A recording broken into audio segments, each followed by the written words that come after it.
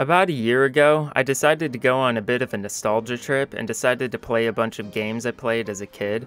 I might talk about that in more detail in a future video, but I want to talk about a specific game in this video, SSX Tricky.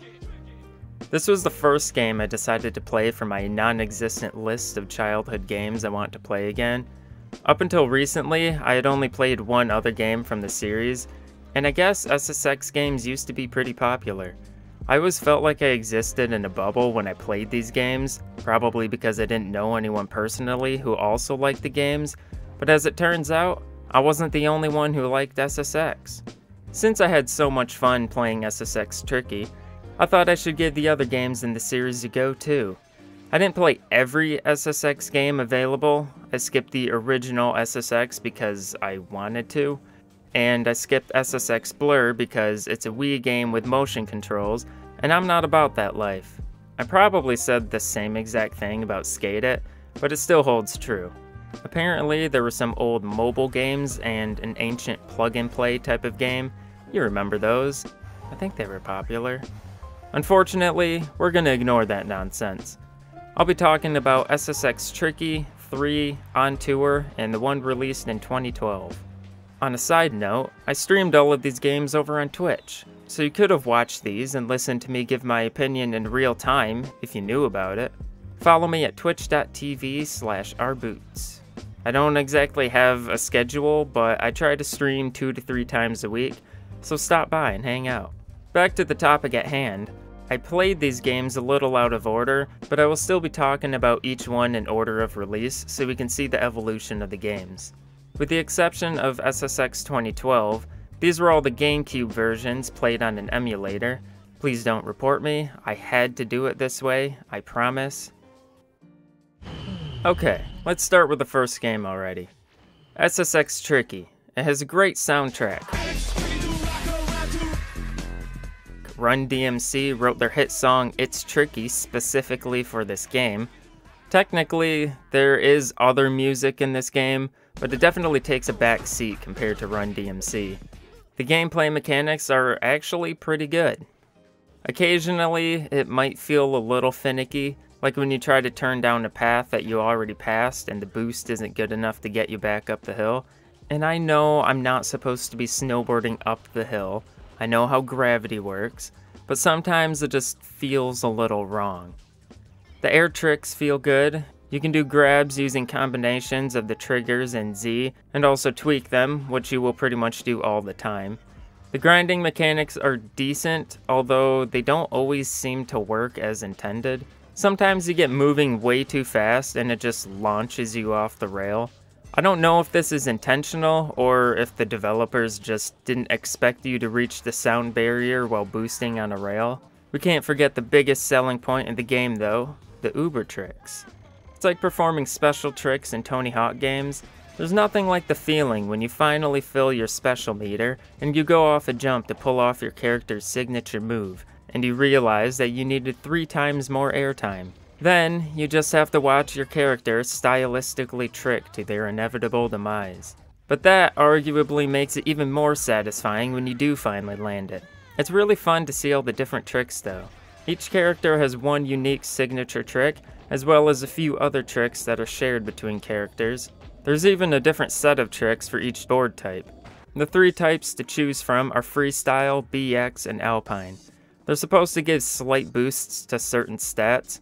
Freestyle will boost your tricks, BX will boost whatever it feels like, and Alpine will boost your anger stat because it sucks and I hate using it. I mean, I think it's used for racing. Back to the tricks though, you could tell the animators really had their fun with these tricks. Removing their feet from the bindings, defying the laws of physics, sawing the board through their body. I mean, come on, what is this? Don't you think this is a little graphic for an E-rated game? There are 2 main game modes, trick events and race events. There are time trials too, but I always preferred the actual races over those. They're pretty self-explanatory. The trick events bring in additional ramps and rails, although I don't know how beneficial they actually are to generating more points. I'll be honest, I never really paid any attention to how many points certain tricks awarded, or if you could even get combo multipliers from grinding. I mainly just pressed buttons that did tricks, and it seemed to work most of the time. I always treated rails in this game as a means to get to a specific place rather than for points. As the levels get more difficult to land tricks, the medals require more points to obtain them. It maybe needed a little more balancing though. You can obtain a gold medal in Garibaldi in 2 to 3 big jumps, whereas Alaska could come down to the last couple of jumps before finally getting the gold medal. So in terms of balancing, it seems a little better towards the end of the trick events. Let's switch over to the race events now. You may think it's a straightforward point-to-point race against other races, but it throws some twists into the mix. First off, you can punch people. I don't know what's more satisfying, landing an uber trick after many failed attempts, or having no boost and absolutely destroying another racer as they pass you and instantly filling your boost meter. Unfortunately, there are repercussions for being a bully. As it turns out, repeatedly knocking someone over during a race turns them into an enemy, which causes them to be more aggressive towards you. What goes around comes around, and eventually the puncher will become the punchee. I do find it pretty funny when I play as the most peace and love zen character, and I just got done pummeling everyone on the hill, and his response to someone getting mad at him is, "When push comes to shove, I just love." Right, love. It's probably just a cultural difference. Some people shake hands, some people kiss each other on the cheek, and you greet them with a backhand to the face. Of course, if you're looking for a more passive approach to winning races, there are also shortcuts. Some of them are significantly better than others. Most of them are marked with red or blue glass, but some of them you just have to find for yourself. It's pretty cool to find alternate routes that sometimes put you on a completely different track. Or when it puts you on a difficult path and it basically becomes a platformer game. It isn't always beneficial, but it isn't about the destination though. It's about the journey. Even if the destination involves falling off a skyscraper and being reset to last place, I guess that means I didn't do it correctly. But some of these shortcuts are unnecessarily difficult. Also, it can get a little annoying when the game can't figure out if you're in first place or last place, then the game just keeps playing the sound effect when you reach first place over and over. I feel like this game has a good balance between linear hills and alternate paths and shortcuts. It doesn't feel like you're stuck on a single track, but it's not so spread out that you rarely interact with other racers. You can't beat people up if you don't see them, right? The level difficulty progression is pretty even too. I wouldn't say there's any specific level that is much more difficult than the last one. This game also features the one and only Rahzel. Ladies and gentlemen, this is Rahzel. On a slim chance you don't know who that is, he is a famous beatboxer. You remember when beatboxing was popular? I don't. It also doesn't really sound very good the way it was recorded. I don't even think beatboxing sounds good unless you're listening to it live while blowing out the speakers, or if you're redlining your audio recording. And if you're redlining your audio recording, you're probably doing something wrong. And I hate to tell you this, but I think the thing you're doing wrong is beatboxing. I would apologize for saying that, but I think you deserve it after all the insults you said about my snowboarding. I guess I could mute Rahzel, and then I wouldn't have to talk about him, but whatever. To crudely wrap this up for SSX Tricky, it's a good game. One more comment I'll make, which is going to be consistent for all the games. The character progression is the same for every character. Once you get gold medals on all of the levels and trick events and races, your stats will be maxed out. You can play as other characters, but let's be honest, they're all the same. Other than some characters preferring the Alpine board, which you might be stuck with if you ever want to perform their signature trick, everyone plays the same. They might have slightly different maximum stats, but it's negligible. I don't know if I would necessarily call this a bad thing. I guess it adds more replayability without having to fully start a new game save. I'm sure as a kid with much more free time on my hands, I liked this a lot more, but now I'm pretty much done with the game at that point. Let's jump forward 2 years into the future for the next iteration, SSX 3. I never played this game as a kid, so this is also my first impression of it. And my first impression of the game? It's pretty good too. It feels almost identical to SSX Tricky, so it's pretty easy to pick up and get used to. One new mechanic that was added was tail presses and nose presses. I have mixed feelings about these. On one hand, they're nice because they allow you to increase your combo and point multiplier, but on the other hand, they make me feel like I have to hold the controller like a Neanderthal. The game has it in mind that you're always using this in between air and rail tricks, but you can't exactly press the A button with your thumb if you're already using it to hold the analog stick. So I tend to find myself using my pointer finger to hold the analog stick while my thumb is on the A button, or maybe it's the other way around. As unnatural as it feels, it's kind of become second nature at this point, and I don't even know what I'm doing. Before anyone tells me that there's a short period of time before losing your combo and releasing the analog stick, I know, but I also have to charge up my spins and flips, and it doesn't feel like I have enough time to do that. Then, I also sometimes have to steer while I'm charging up my spins, and I end up doing the same thing with my left hand. The point is, I'm probably bad at this game, and instead of correctly utilizing the mechanics as they're intended, I play this game like a Neanderthal. They also did away with the convenient level selector and switched to a world map. I don't think I like this. It's kind of nice to be able to just casually ride down the mountain. They also put a bunch of collectibles on the mountain to help you earn some extra money. These can be pretty annoying though. If you go off a jump and miss the collectible, there's no convenient way to try again. You have to go back to the top of the hill or the nearest fast travel location. I guess it can be used for world building by showing where each track is located related to each other. Not me though. All I ever did was choose the event I want to join, then it teleports me 50 feet up the hill just so I can ride into the start area. Just put me in the event. I don't need the theatrics of it all. The introduction of the open world just seems like a waste of time to me. Like how it requires you to go to base stations in order to spend your money on stat upgrades and accessories. I do kind of like the cosmetics in the game though. It's more than just a few outfits to select from. You can customize each article of clothing, change your board, and even add some special effects if you have a bunch of spare money laying around at the end of the game. Different boards don't have different stats anymore, so you can choose whatever you think looks the best. Or worst, whatever look you're going for. I do like that you were able to customize your Uber tricks. Even though I only did that once or twice, I still like the option to do so. It does let you equip signature tricks from other characters, which I feel like kind of defeats the purpose of playing as a specific person, but I guess it's okay because they're pretty expensive.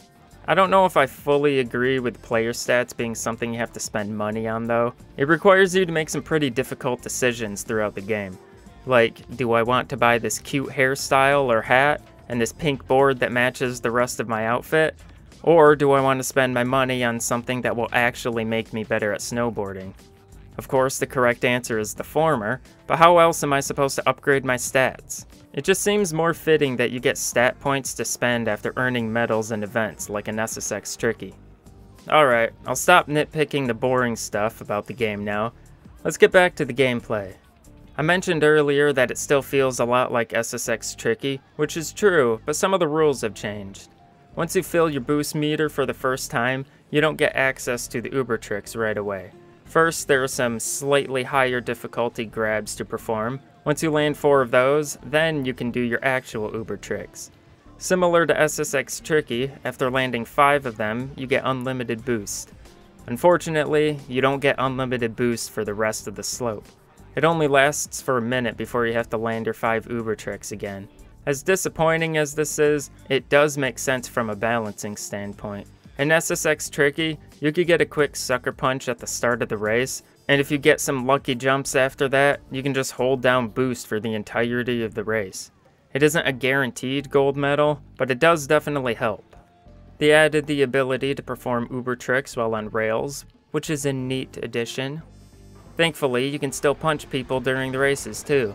I wish I would have known about that sooner rather than later though.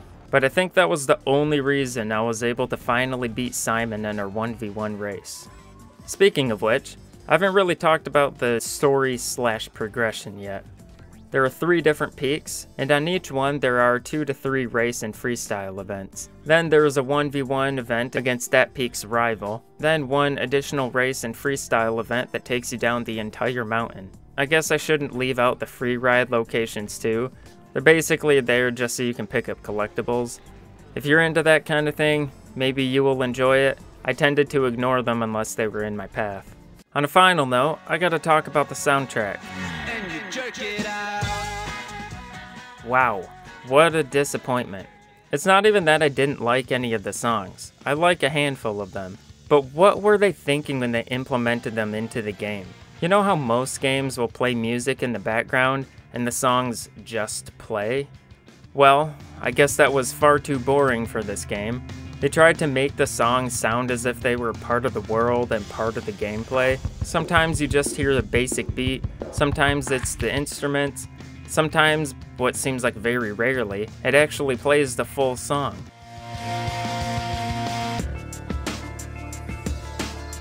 Maybe I'm old-fashioned, but I just want to listen to the song. Don't try to remix it on the fly. It doesn't sound good. The few times they played a song I liked, it was ruined by removing 50% of the instrument tracks. My biggest complaint about the music is the playlist customization. It's fine if you want to listen to all the music, but the moment you want to remove a song or two, it becomes a big deal. I don't want to give you the wrong idea. There is a playlist editor, but you can't just simply customize it. No, you have to pay money to add songs to a playlist. The first 5 are free, but any more than that and you gotta start paying to add songs. I mean, come on. I can only listen to the same 5 songs for so long. You think I won't notice just because you try to remix the songs? I see through your tricks. You're not fooling me. Overall, SSX 3, pretty good game. Let's slow down for a brief intermission. I've been having a lot of fun playing these SSX games again, and for the first time. Since I played these out of order, On Tour was the last one I was going to play in the series. Up until this point, I had played them for a little more than 20 hours total. That was over the course of about 2 months. I was potentially a little worn out by this time, but I was on a roll and I wanted to finish the series. So that moves us into the next SSX game, SSX On Tour. I think I've stalled enough before saying this, and I won't beat around the bush. I didn't like this game. I'll try not to sound too negative, but I'll definitely be the most harsh on this game. If you really like this game, then I'm sorry that you like a bad video game. If this was a standalone game with no context of the rest of the series, it would probably be just fine. But being a sequel to other SSX games, it's kind of a disappointment. They changed too much and none of it seemed to be for the better. The art style for the menus looked gross. I don't know why they thought middle school kid notebook art was a good idea. Maybe they just thought it was easier to outsource the UI design to their kids. I'm getting a little suspicious that this game was created using child labor. They added a character creator, which I have mixed feelings about. On one hand, I like character creators. I think they're pretty neat. On the other hand, let me play as the OGs. These games are built using characters who we've grown attached to, and now we have to play as some generic character? What about Zoe, Simon, Elise, the other ones? I'm not going to list them all. Oh, that's right. You only get to compete against them sometimes. They really only show up in a handful of events. Most of the time, you're just competing against other generic characters. Instead of hunting down and beating up Luther because he said something that sounded like it could have been an insult, you only get to beat up Bob, Derek, T-Bird, Shanba. Who are these people? As far as I'm aware, the only way you're able to play as the usual characters is in quick play. You can't actually progress through the game with them. They ruined the controls too. They took a perfectly reasonable control scheme from SSX 3 and thought it would be hilarious if they swapped one of the trick buttons with the reset button. They made Uber tricks always be in slow motion with a different camera angle. They added casual skiers and snowboarders all over the mountain. Although, it is fun to beat them up and take the lunch money. So, I guess I can stop being mean now. I should probably be more positive and talk about the good stuff and the things I liked about this game. This game sucks. Alright, we got one more game to round off the series. Last, but certainly not least, we have SSX. This game must have come out around the time when it was becoming popular to name new games in a series the same as the original games. It doesn't really make sense in this situation though, because it's not like this was supposed to be a reboot, it's just a sequel. Then again, numbers don't seem to be their strong suit. The only game with a number in the title is SSX 3. This might sound a little hypocritical considering my opinion on Tour, but they added a bunch of new mechanics and changed the controls around, and I like it. It actually feels like the controls were modernized and not just arbitrarily changed though. I never really had an issue with the button controls, but I think after playing the skate games for so many years, I've just gotten used to the flick controls with the analog stick. The new mechanics they added are a little bit of a mixed bag. Some are definitely better than others, but I'll get into that later. The story behind this game is that Zoe Payne is trying to get the band back together so that they can get themselves killed on dangerous mountains. The main game all leads up to the 9 deadly descents. Each one utilizes a different mechanic to help make it down each deadly descent. It could be wearing armor to help when running into obstacles, using ice picks to help when turning on ice, wearing a headlamp to see in the dark, or, the objectively best mechanic, using a wingsuit to avoid falling off the mountain. There's a few more, but nothing really needs to be said beyond the wingsuit mechanic. The main story is a good length, and there is still a lot of levels beyond that as well. One of the issues I had with SSX 3 was that tracks frequently overlap, so there was a lot of time spent on the same hill. It still happens in this game, but not as frequently, and there are way more mountains, so it's not much of a concern. There's a good difficulty range, although I ran into it a few times where it felt like the gold medal requirements seemed a little bit ridiculous. Or maybe I just need to get good. One thing that makes SSX 2012 feel so different from the other games is its sense of scale. I don't know if it comes off the same visually as it does when actually playing it, but everything in this game just feels multiplied. Bigger mountains and jumps, higher speeds, flips and spins are much faster, higher stakes in some instances. You can actually die in a bunch of the levels, or at least get a game over state. Even the camera is zoomed out more, making the player seem smaller compared to everything else. Surprisingly, this game feels the most arcade-like. Given all of these factors and the fact that the tricks are much more forgiving, the game really encourages you to hit a bunch of buttons or wiggle your analog sticks every time you go off a jump. Now, I won't pretend that the previous games didn't do this as well to an extent, but you really had to be intentional with the tricks in the past. Tricks took time to perform, and if you miscalculated your airtime, you're going to end up with some snow up your nose and down your coat. This game, not so much. If you realize you're going to hit the ground soon, all you have to do is let go of the trick, and you'll probably put the board back on your feet in time to land. I'm sure the animations for the Uber tricks are really cool, but I wouldn't know.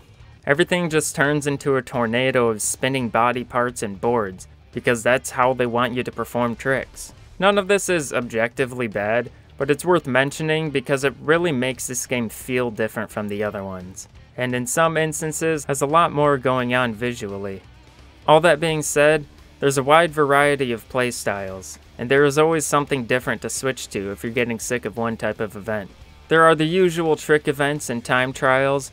I think there are technically a few races in the story mode, but even those still feel like time trials. The unique playstyles really show up with the new mechanics, specifically the Survive It game modes. Certain slopes throw some kind of obstacle on the hill, and you need to see how many times you can make it down without dying. You get 3 rewinds, and I must say, the rewind mechanic is pretty good. I've played enough Forza Horizon to know rewind mechanics aren't always very good. I should probably talk about the online features of this game. Even if it's not something you care about, I can't say it means a whole lot to me either. But it's there, and as far as I know, there's no way to turn it off. One feature that I think is kind of neat is the geotag mechanic. You can place geotags anywhere in the world, and depending on how long it takes to get picked up or if they expire, you get different amounts of XP or money.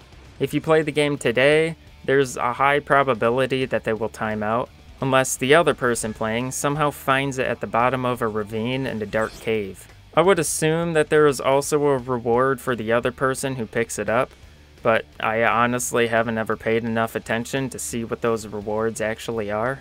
The other main online feature is probably leaderboards, so every time you finish a run, you'll sit at the end screen for 30 seconds, then it will tell you the upload failed because the servers aren't available. That's about the extent of my online experience in this game. It isn't that big of a deal, but just in case you decide to play this game, I just want to let you know that these are things you will have to deal with. With all the pros and cons and big differences from the previous games, I would honestly recommend this game. The soundtrack is pretty good too. There are a few songs I don't really like, but not enough to bring down my opinion on the soundtrack as a whole. You're probably wondering, what order would I rate these games in? And I'm not going to do that. All 3 of the 3 games I played are good, and I like them for different reasons. SSX Tricky is probably the most challenging but most satisfying to land tricks and knock over other racers.